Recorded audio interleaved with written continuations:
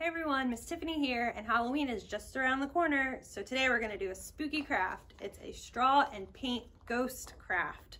So here's everything that you need. You're going to need some googly eyes. If you don't have it, don't worry, just get some black paint.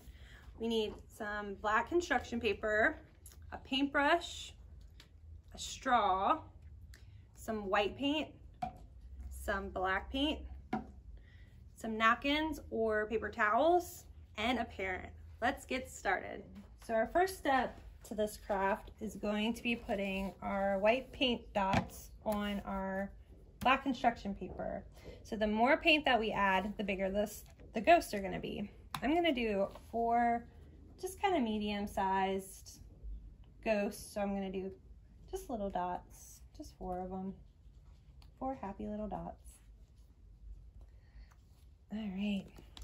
Now this part you're definitely going to want to parent because you don't want to suck into the straw or you're going to get the paint in your mouth, which can be pretty dangerous or make you sick.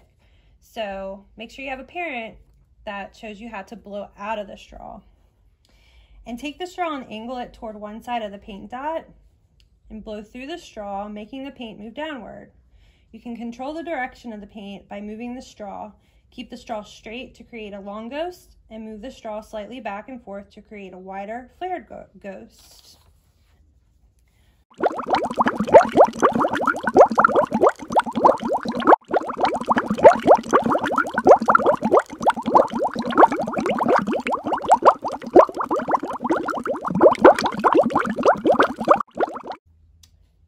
All right, now that you've got your ghosts, now is the time to put your googly eyes in before the white paint dries. So here you can see I have my googly eyes. And if you don't have googly eyes, wait until your paint dries and then you can use your black for both the eyes and the mouth. So once you have the googly eyes in, set your ghosts aside to dry.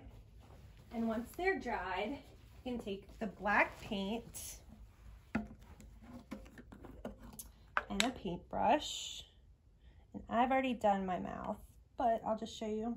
Just draw little circles for their mouths.